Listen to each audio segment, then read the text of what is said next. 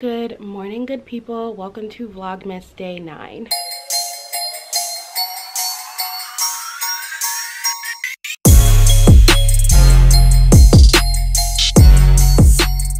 So I'm giving all of the Where's Waldo vibes today, but today's video is going to be kind of a more chill, spend the day with me, work with me kind of vlog situation. It took me a little while to get going this morning. It's already 10:11.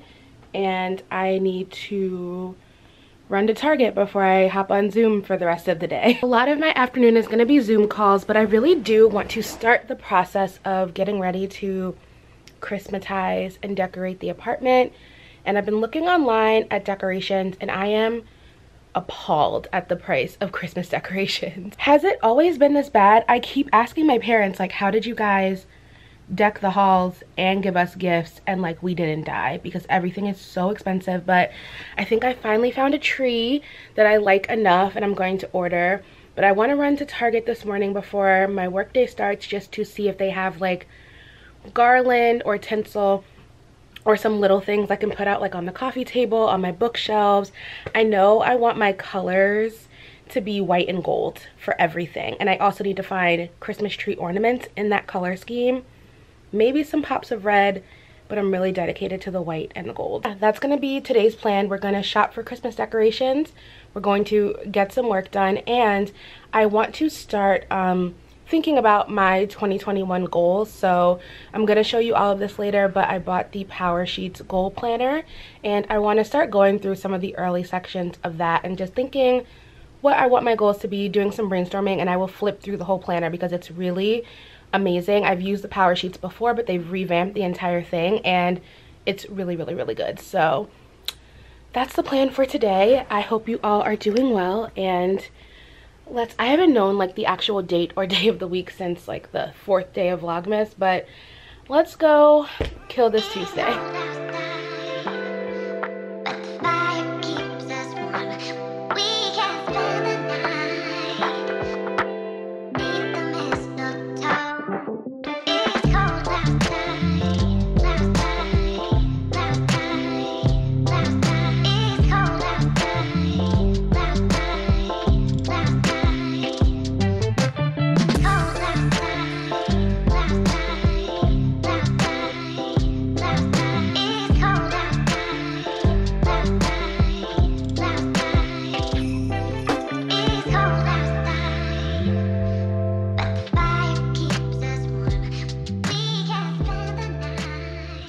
And we're back. It ended up being very slim pickings, which I didn't think there would be a ton. It's a smaller Target, but I thought there would be more than what I found. But at least now I know what I need to order online. So I got these white little mini trees. I figured I could do like one on my shelf, one on the coffee table. I prefer to have a smaller one on the coffee table because this will probably block the TV, but you just fluff them out till it looks less like a magic wand and more like a Christmas tree.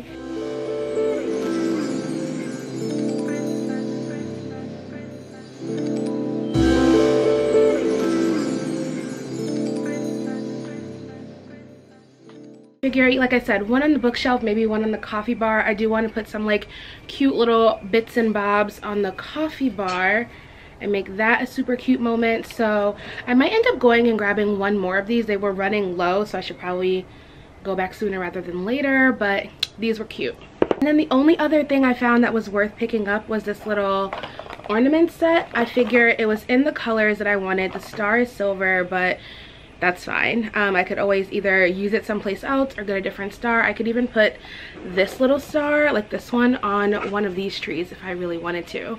It looks like it comes on a hair clip, which is a choice, but I thought these ornaments were really cute, super easy. I like that they're stored in a little something. I don't want to get a ton of stuff because I don't have a ton of storage space, but I'm sorry if you guys can hear Charles and Camilla in the background doing what they do best.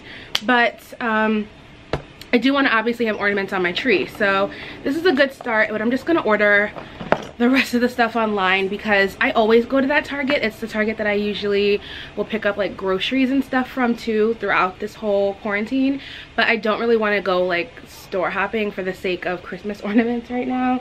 It just doesn't seem necessary. And then the last thing I got is my favorite part of the holidays, the Ghirardelli peppermint bark. I swear I was just talking about these and complaining how they weren't like out in my stores yet, but they are now. I need to not eat all of these, but these are so good. Ugh, so good. Comment below and let me know what your favorite like holiday seasonal candy or little treat is, because these do it for me. All right, so now it's almost 11 already. I need to get ready to hop on my first Zoom call of the day and hopefully get some work done, have some productive meetings. So I will catch up with you all in a bit.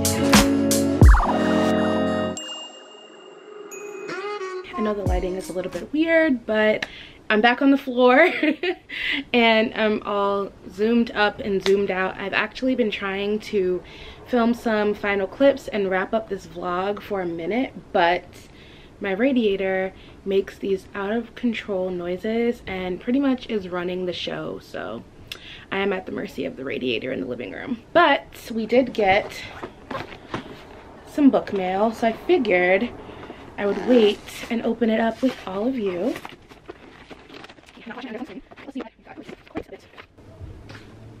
Ugh, so nice. Thank you, Holt. So sweet. We have one more. All right, let's see what we got here. This looks like nonfiction. This is called Broken in the Best Possible Way by Jenny Lawson. It is out in April, and it is, as Jenny Lawson's hundreds of thousands of fans know, she suffers from depression. In Broken in the Best Possible Way, she explores her experimental treatment of transcranial magnetic stimulation with brutal honesty, but also with brutal humor. Jenny discusses the frustration of dealing with her insurance company in an open letter to my insurance company, which should be an anthem for anyone who's ever had to fight to get a claim covered. I've been fighting with my insurance company to continue covering my birth control without making me change prescriptions for like a month and a half, so I relate to that on so many levels. And she tackles such timelessly debated questions as how do dogs know they have penises?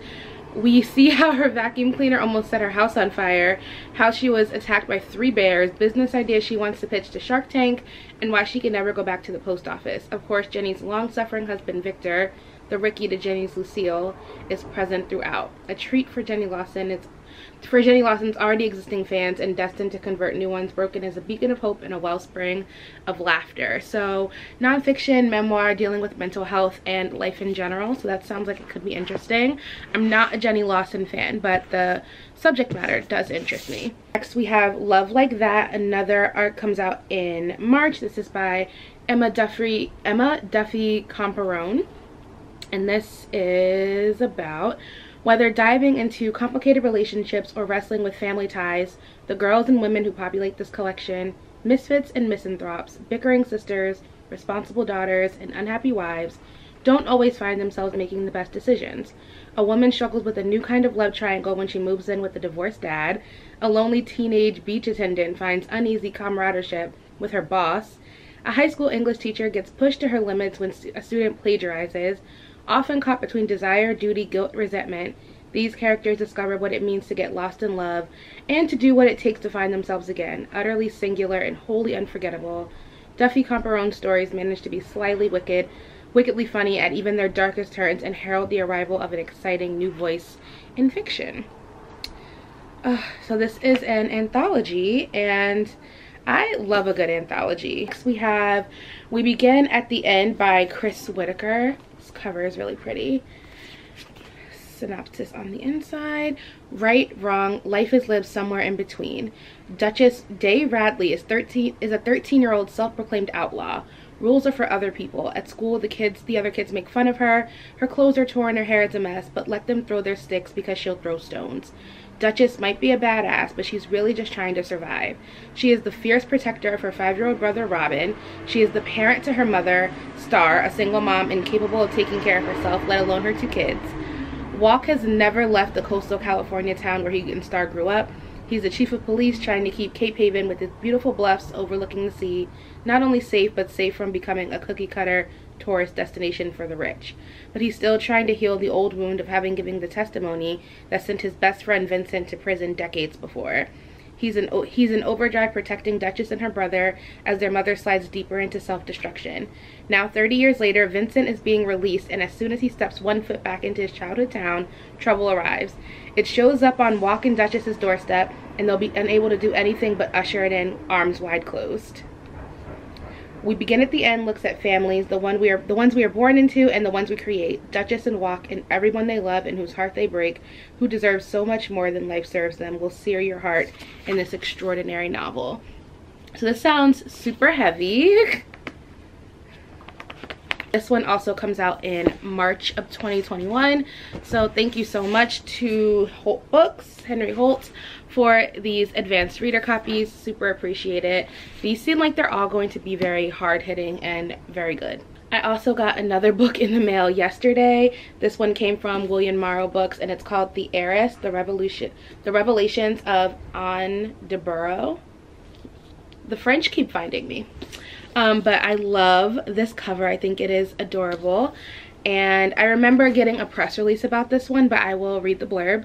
A spellbinding historical novel based on a single mysterious character from Pride and Prejudice that combines the knowing eye of Jane Austen with the eroticism and gothic intrigue. As a fussy baby, Anne de Burgh was prescribed laudanum by her doctor to quiet her, and now the young woman must take the opium-heavy syrup every day.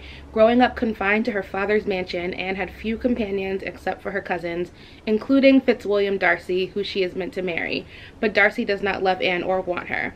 When her father dies unexpectedly, leaving her his vast fortune, Anne has a shocking moment of clarity. What if her life of fragility and illness isn't truly real? What if she could free herself from the medicine that she's been told she can't live without? In a frenzy of desperation, Anne discards her laudanum and flees to her cousin in London, Colonel Fitzwilliam, who helps her through her painful recovery. Gone are her hallucinations and lethargy, now replaced by a keen, unsettling awareness of her own inexperience in the ways of the world. Anne must forge a new identity for herself, learning to navigate high society and heartbreak of forgiven love. The once wan, passive Anne gives way to a braver, more confident woman, leading to a powerful reckoning with the domineering mother determined to control Anne's fortune and her life. An extraordinary tale of one woman's liberation, The Heiress reveals both the darkness and the light in Austen's world with wit, sensuality, and a deep, compassionate understanding of the human heart. So, a little history, a bit of a period piece. I'm so excited for this. This totally sounds up my alley, and I love the way that it reminds me of the book, the YA novel by Nicola Yoon, Everything is Everything, all grown up. Like, that one obviously is YA, but it's another one where a woman, or a young girl in that case, realizes that the illness that's confined her entire life actually isn't real, and that she has the power to take control. And I think that is a really interesting premise. So excited for that one, and thank you to the publisher for sending me a copy. Before I wrap this vlog up, I wanted to take a look at my Power Sheets Cultivate What Matters Power Sheets Goal Planner. So you guys know that my planning method of choice is the bullet journal, and I do usually like spend some time brainstorming and jotting down what I want my goals and intentions to be in my bullet journal. But in 2020, I really didn't like intentionally set goals in a way that I could measure them throughout the year, which I don't know if that was for the better or for worse given the outcomes of 2020. But I recently did accomplish one of my biggest goals of 2020. I'm literally wearing like eye patch mask right now, but I wanted to film this moment because I'm going to check my YouTube stats, and I think I should be eligible for monetization now. I think. I'm not sure. I still might be off, but I wanted to film either way, and I'm not going to be disappointed no matter what happened. My stomach just dropped when I said that though, so maybe I will. Alright.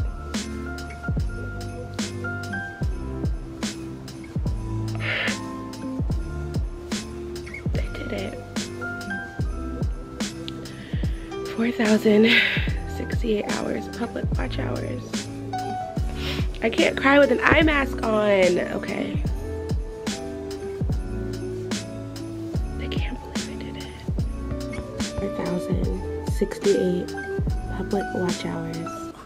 I am officially eligible to monetize my channel. And as I think forward to 2021, I really just want to be more intentional about my goal setting and working towards achieving things that are going to move me in the right direction. Especially because, you know, after the wild and wacky year that we just had, I just want to, I'm sure it's like trying to have some kind of semblance of control, but also just trying to be as present and active as I can in the new year as possible, because I felt like a lot of this year I just had no choice but to be passive and wait for things to happen, because I didn't always feel empowered to make them happen given the state of the world. So I actually used Power Sheets back in 2018. I really liked them. There were some things that I wasn't wowed about, but a lot of those things have been adjusted in this newer version. So the Power Sheets planner is essentially a goal tracker. It's not like a daily planner. You don't write your like everyday to-dos or anything like that in here, but it really does help you track those big long-term goals. I figured it would be cool. I know tonight I'm honestly a little burnt out. I don't think I have it in me to even start like the brainstorming process, but I thought it would be cool to flip through the planner and give you guys a peek at what it looks like. Hopefully you guys can see everything. This is a new tripod that I'm filming on, and it's all very new to me, and my setup is a little precarious, but we're doing what we gotta do. So these are the 2021 Power Sheets. It's the goal planner, and it's like I said, it's really just a planner to help you focus on achieving your goals throughout the year. So I'm just gonna do a quick flip through to show you the highlights of the planner. Okay, so you start, obviously you get this cute cover page. I just love a fresh planner and a fresh paper.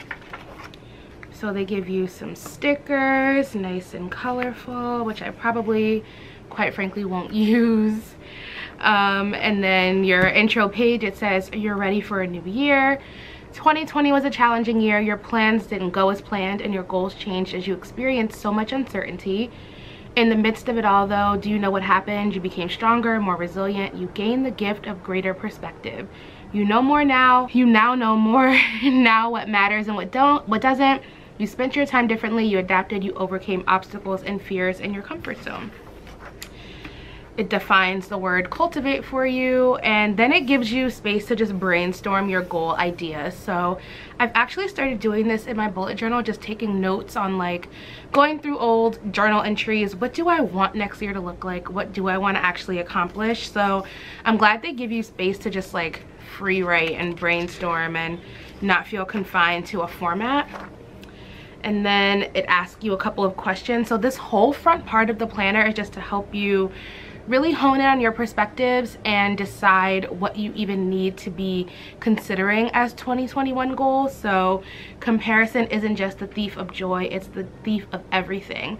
And ask you questions about comparison. You have like a little profile to fill out. Ways I'm most encouraged, I want to be known for, what helps me do my best, I feel motivated when, how I feel about goals. So again, super helpful. What makes you come alive, and it just like is another little open-ended section.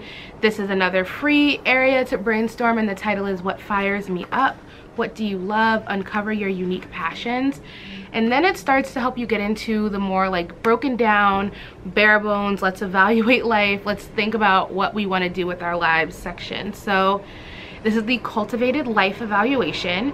It's broken into 8 different sections, and they are health, friends, spouse/focal relationship, family, finances, work, recreation, and spiritual or personal growth. So you just kind of rate yourself on a scale of 1 to 10 with your level of satisfaction in all of those areas, and then it gives you space to also like write out where you are, where you'd like to be. These are things that you will go back to when you're firming up what your goals are going to be. Some more reflection, the good things, what worked in the last year, people I'm grateful for, challenges, lessons learned. I just love the way this is set up. Get ready to break free. How many times have you accepted defeat before even trying? What have you decided that you cannot do? And it gives you a box to write that. And then who you really are. Imagine the possibilities if you were to break free from your identity box. I'm moving past fear. Fear will try to hold us back from making what matters happen. Name your fears about the year ahead. Like, just really good way to frame thinking about your goals. Feel like life is flying by. You blink, another hour, day, years pass. Where is the time going? Check all that apply to you. And then the big picture. Imagine yourself many years from now, looking back on the whole of your life. Where will you be grateful you spent your time and attention? What will have mattered? What won't have mattered? And who do you want to be? These are also just really awesome journal prompts. So even after you would fill this out, I would totally continue to put stuff like that in my journal throughout the year. My cultivated year, your legacy starts now. Flip back through pages 4 through 17 and mark the things that stand out. Review everything you've written so you have it in mind. Close your eyes and envision your most purposeful year yet, then write out a few sentences to describe it. How would you spend your time? With whom will you spend it? How will your days feel? Knowing what matters in the big picture, how can you live like it today? And then a yes and no list. So what you're saying yes to, what you're saying no to in the new year. Some really nice quote pages in here. Your best year, so this is kind of like almost like a Mad Libs to fill out what your best year would look like. Based on prompts, it calls out like page numbers from the reflections in the previous pages. And then it just starts to break down how to actually set your goals. It gives you some examples of how to set a big goal versus a mini goal. So I love this. And then it gives you a page to write a rough draft of what you think your 2021 goals are going to be. It recommends choosing between 1 and 8 goals. And then here's the space to kind of firm out those goals again. It even gives you tips on how to color code to track them. And then it gives you space to do a vision board. So if you're a super talented artist, you could sketch here, you can paste things in. I'm all about that. And then if you want change, choose it and then choose it again. Make a list of a few possible words that resonate with you. So this whole spread is to help you pick your word of the year. You guys know I pick a word of the year every year. My word for 2020 was unveil, and I still don't know what my 2021 word is going to be. So I'm excited to go through these pages and really start to flesh that out. And then some more. I just think that the design is really pretty. It's a little bit more busy than I usually go for, but it works. And so then you start to like break into your like goal setting. So it's like, this is my first goal, here's the yearly goal, here's why I picked it, the resources you need, what your goal aligns with. Is it a big picture goal? Is it a yes no list goal? Does it align with your word of the year? What success looks like for this goal? What might happen if I don't make progress on this goal?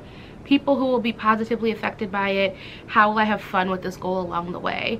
And then it also gives you space to write mini goals to help you get to your big goal. So I just love the way this is broken down.